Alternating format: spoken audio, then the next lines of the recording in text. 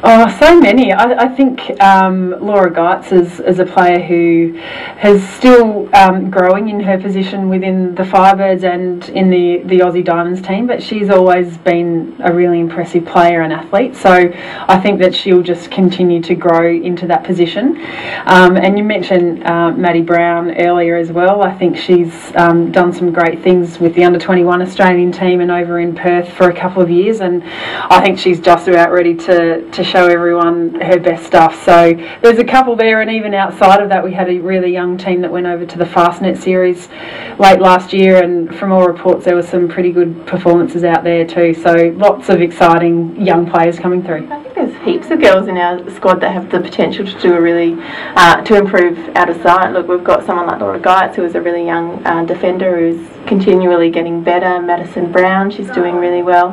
Kate Beveridge. Look, you can almost name everyone in the squad that, you know, the younger girls that have every potential to come out and make, I guess, the Australian a spot in the Australian team their own. Oh, look, I've just got this gut feeling that Rebecca Bully and Kimberly Green, I mean, I know they're with the Swifts, but I think they're going to really stand up in 2011. And Lauren Nurse, I mean, she's just a pleasure to watch that girl on court. She's always one of my favourite players, so keep an eye out for her. Well, hopefully, following on from this tour, Romelda Aiken, Laura Geitz, Kim Green and Rebecca Bully. I think everyone's going to be out there putting their best foot forward, knowing that it's a World Championship year. But I think Kate Beveridge, after she had probably not the best, like obviously she won the premiership with the Adelaide Thunderbirds, but I think she's come to Vixens and she's been training really hard. So I think she'll be one to watch out, and I think she'll be definitely putting her best game forward each week.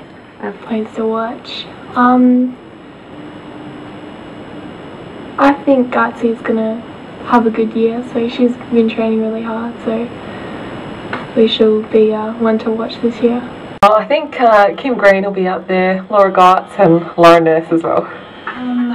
One of the veterans, hey? That's just a saying-year-old.